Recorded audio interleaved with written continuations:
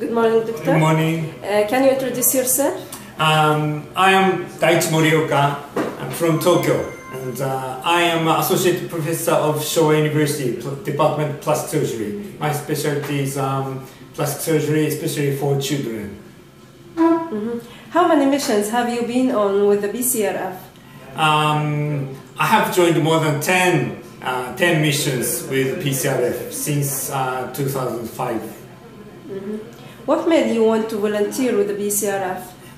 First of all, I went to Gaza Strip in 2003 with Palestine Red Crescent Society, and then after then they introduced me PCRF. That's why I joined PCRF. How do you feel when you treat and help the Palestinian children with the PCRF? Actually, PCRF is very cooperative, and they provide me a very good opportunity to perform plastic surgery, especially for children with birth defects, bone contractures, and tumors. Do you encourage the doctors who are from other countries to come to Palestine and help the Palestinian children?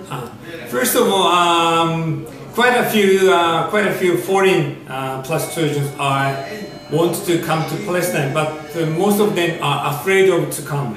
But Palestine is quite safe, so they do not hesitate to come to Palestine for volunteer. Finally, do you want to add anything, Doctor? This time I took my colleague, he's Dr. Taro, as assistant of my operation. So then, first of all, he was afraid to come, but once he come to Palestine, he was really happy to work with us. What's about the surgery that you made yesterday?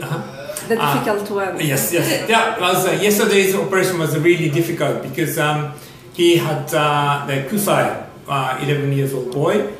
He had congenital microtia.